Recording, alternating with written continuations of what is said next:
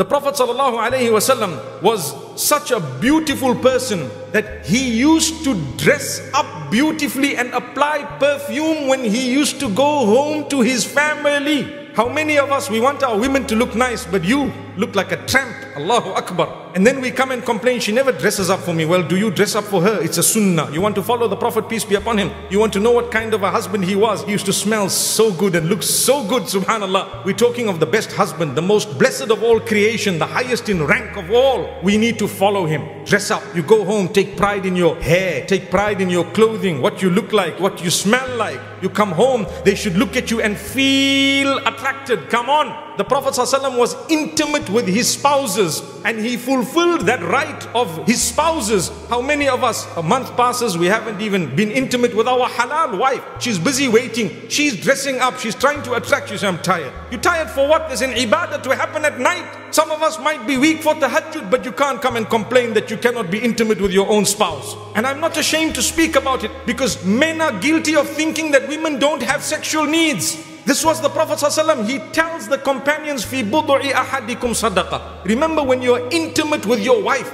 and you fulfill her needs and you satisfy her, it is an act of charity. The Sahaba were rightly so. They asked the question, "Oh wow, is it really a charity?" He says, "Well, if you put it in haram, would you get a sin?" So they said, "Yes, we would get a sin." "Well, if you put it in halal in a proper way and you're conscious of the fulfilling of the rights, you definitely get a reward." Even during the menstrual cycle, the Prophet ﷺ used to do everything besides intercourse with his own spouse, subhanallah. And we cannot get into further details, but the Prophet ﷺ has explained this to a certain extent. We stop at that extent. He says everything besides the act itself, because you and I know that is prohibited during the menstrual cycle, but you can still do a lot, subhanallah. Many people, "Oh, so you're on your cycle, all right, see you after a week." What's going on? I'm being honest. That's a woman, it's not her fault. It's from Allah subhanahu wa ta'ala. Treat them with respect. That is a husband. That is what the Prophet ﷺ told us. He instructed us. He said it with his own mouth, his blessed lips.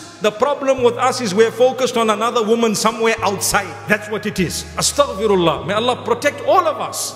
Now when you come home and it's halal and it's a sadaqah and it's a charity and your wife has been waiting for you and at times she's actually looking forward to it. She's protected herself as best as she can, and you know what? You just say, "I'm tired." Tired for what? If there was a football match, you would have forgotten your tiredness.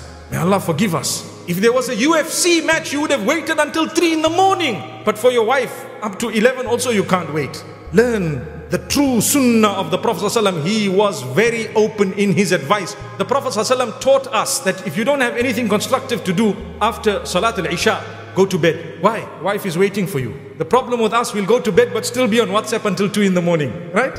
Subhanallah. The wife tosses and turns this way and that way. And you're not getting the message. Subhanallah. She's trying to touch you and you say, "Hey, wait." But where is the Islam in you? Your Islam should make you think, why am I taught to come to bed here? For what? I'm supposed to go to bed because I have a spouse. Why did you get married if you don't want to spend the nights with your wife?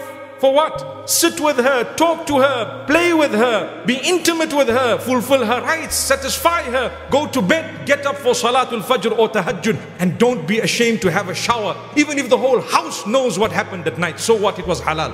Allahu Akbar, it's my religion and yours.